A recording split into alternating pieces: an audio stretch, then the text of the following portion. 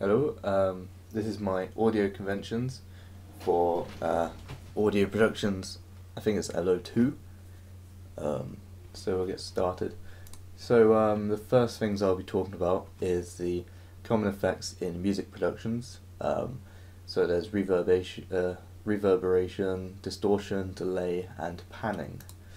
So to begin with reverb, mainly to do with an effect caused by the environment, the surfaces, and where the scenes take place in general. So for my example, I used a kitchen. So if I were to go into my kitchen, it would be quite like enclosed and more like wet rather than a clean and dry scene.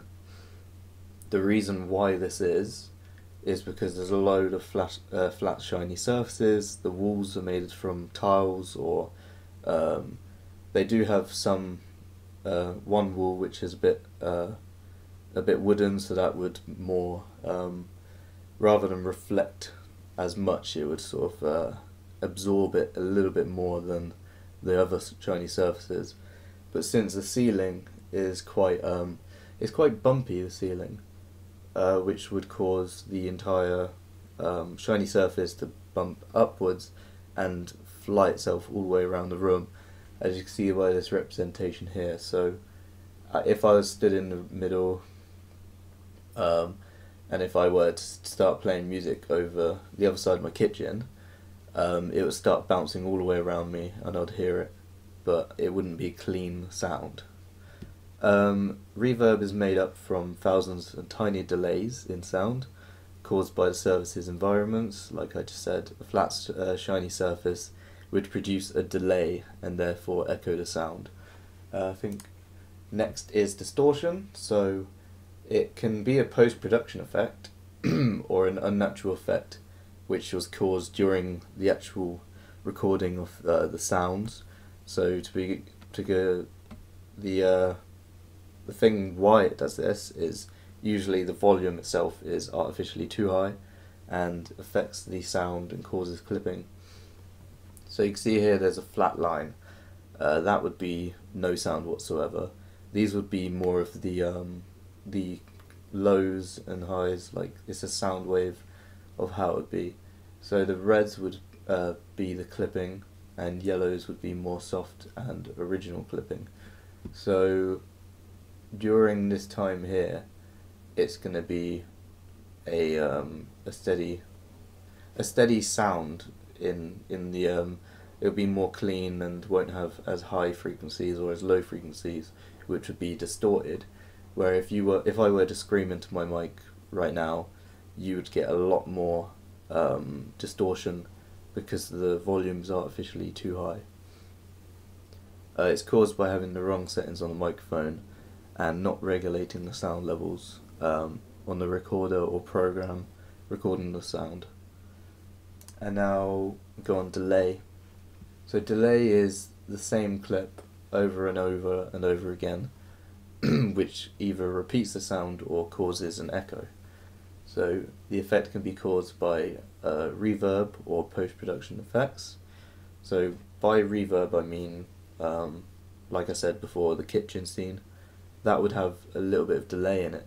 It would repeat the same sound over and over until it dissolves away.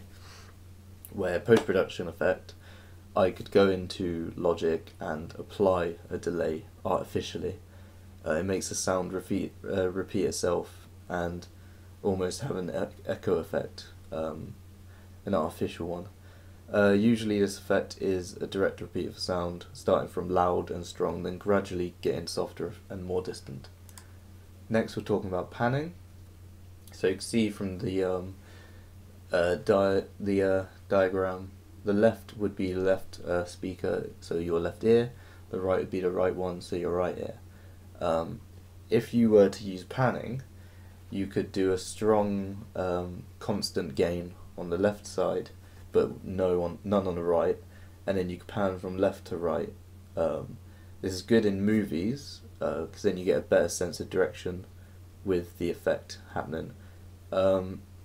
This can be used naturally, so say a shotgun mic, and you get the subject to move from the left to the right, there will be a panning in sound because it's not constant mono. It's not a constant mono sound, it'll be stereo. So there is the left and right dynamic range which you can be able to hear, and the sensor direction. But it's basically due to two channels having basically a double effect of the sound, and if you're on the left side talking into the mic, more volume will be on the left side of your ear, or the right side of your ear, depending on what direction you're facing.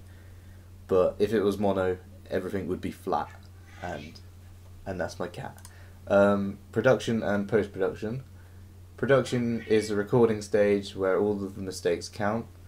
All the recordings need to be perfect before this production stage, because you can treat distorted, you can't treat distorted or noisy audio compared to having a clean sound to begin with. Sorry about that typo. Post-production is where you can have the freedom to add as much effects as you want to completely change the mood. Gives you more freedom to fix any minor mistakes for the production. So the roles in audio production. I came across one that was audio engineer, who would keep an eye out for the equipment, electronics, checks, make sure they're in perfect good condition, and make sure the set is ready recording. And also they could do safety checks if it's an outside location, not a studio. So like for a short film or a movie, someone needs to be in sound check, safety checks as well. There is also someone who can monitor the audio, make sure it's not clipping and it's the right sound, make sure it's the final outcome. And then there's the subject itself, who would basically be someone like me, who would be talking into the mic, creating a dialogue or sounds for the production. Legal issues. So the issues you may come across would be copyright material. It's easy to make the song based off another, but you can come into legal issues, lawsuits, company wants royalties. So if I were to make a song but had the tune of something else and just changed the lyrics or changed the pitch, it can still be recognised as someone else's because it's not mine, and it will be breached copyright. YouTube does this a lot, by including any copyright in your video or sound in your production, such as popular music. You need to use fair use or educational use to not get any sort of law breaching of contracts. This allows you to be more safer. The only thing is it won't let you earn any money from your production, but it's your own fault for using copyrighted material without getting in contact with the host or the owner of the material to begin with. But an example of some songs which use the same sort of copyrighted would be, this is the original song PSY Gentleman. I think they both have the same sort of tune in the background. So this one came up first. We like party, hey. 있잖아 마리아. 이 사람으로 말씀드리자면 마리아. 용기 패기 똘끼 멋쟁이 마리아. And then this is Selfie.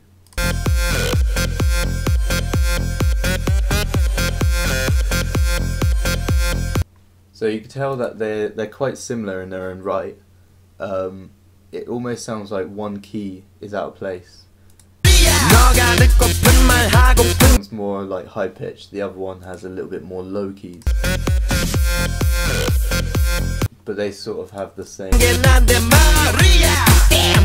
have the same style to it, and therefore it could be breached by copyright, unless one has claims. Well, they both could be breached copyright, but the Selfie one would probably be breached more because it is kind of copying the same tune, but they've changed it a bit. But then everything's kind of copied by each other, so it doesn't matter as much if they were to have just grabbed the tune and just threw it straight in there, then they'd be breaching the contract. Here is a representation of a studio layout.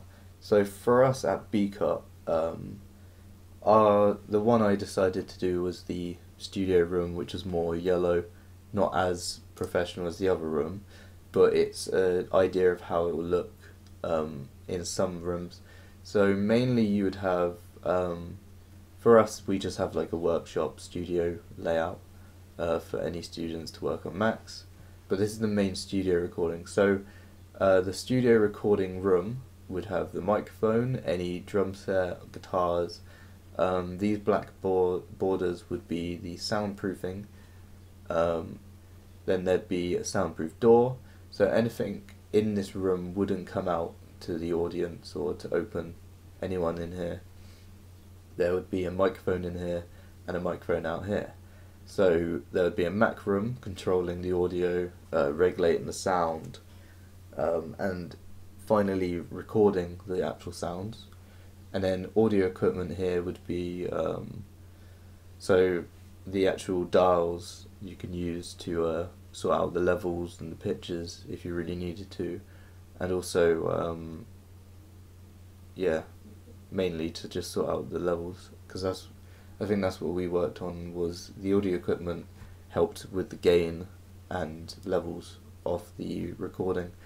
And then there'd be multiple speakers all the way around the room for the main person in the center being able to hear a full like 360 recording of what's in here. So that's pretty good setup. Next we're talking about recording audio formats. So to begin with, we have the uncompressed and lossily formats, which for me I would use in between rendering. So if I were to have a mix which I've made, but I really want to carry on editing it, but I want to keep it as it is and then add on top of it, I would render an uncompressed or lossless format, so I could then go into editing and not have any of the detail lost. And it's also good for final outputs to other people who will be editing doing the same thing. So multiple renders of the same sound without losing any quality. These formats are FLAC, WAV and AIFF. I think there are a couple more, but these are the main ones which I would use. Usually I'd use WAV, but FLAC is quite good, but it can be unreadable by some programs where WAV or AIFF is more universal.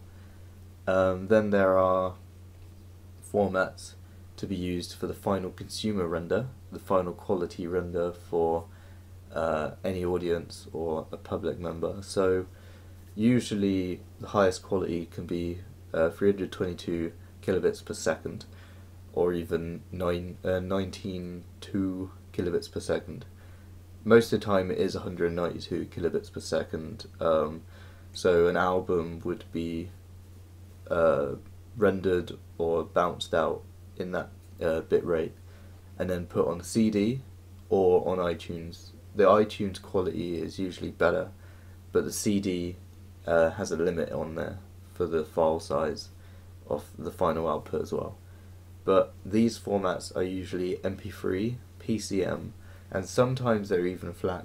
Like sometimes they can be FLAC for a CD quality, and then it will be a really high bit rate. It's just that if you were to export them, they would be unusable on certain programs. But they're very good for editing over and using for a movie production or so. Next we have file transfer methods. For example, there are the ones I would use, which would be for backing up everything. You'd have your storage on your computer, you'd have a USB drive and a hard drive, or even an SD card.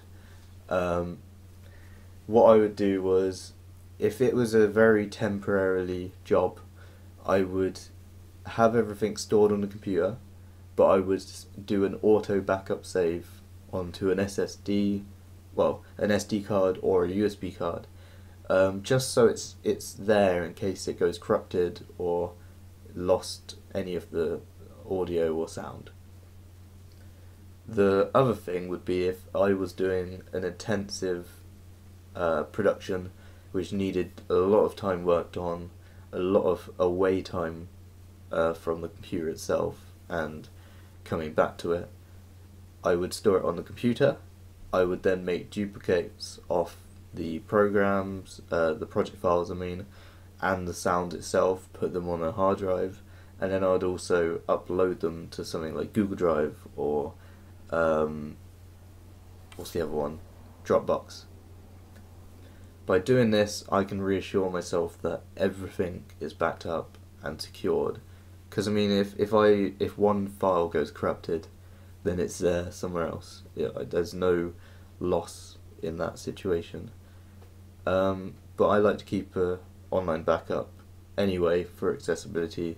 If I were to go to college, I know it's there constantly, and it won't get lost. But sometimes it's nice to know it's on your USB drive, because then you have access to it anywhere anyway. So that's a nice perk for file transferring as well.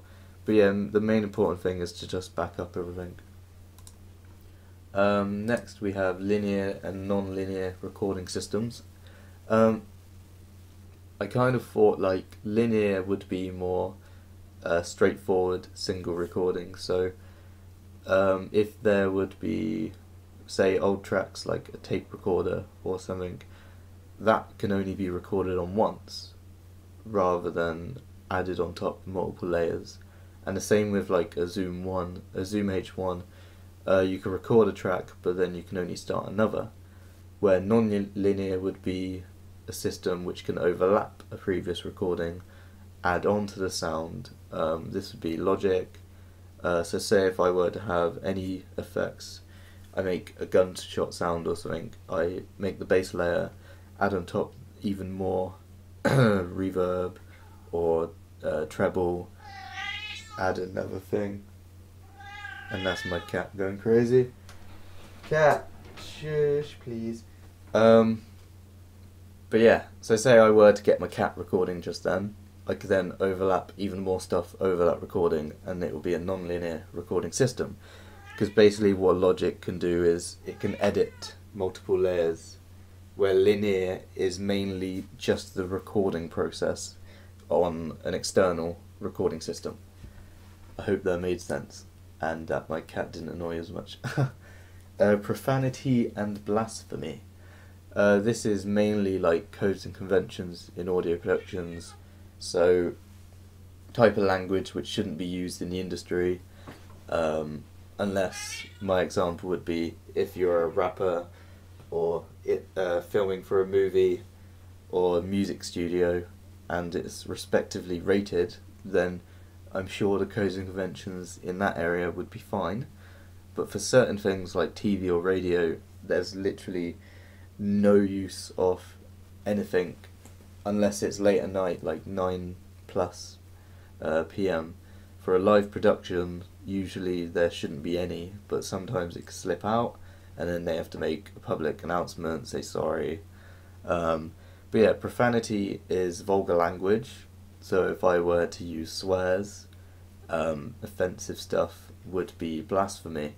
So saying stuff under your breath in a live production. But yeah, overall they're things that shouldn't really be necessary in a professional environment. Overall, that is my entire production presentation. I hope I did everything correctly, and thank you for listening.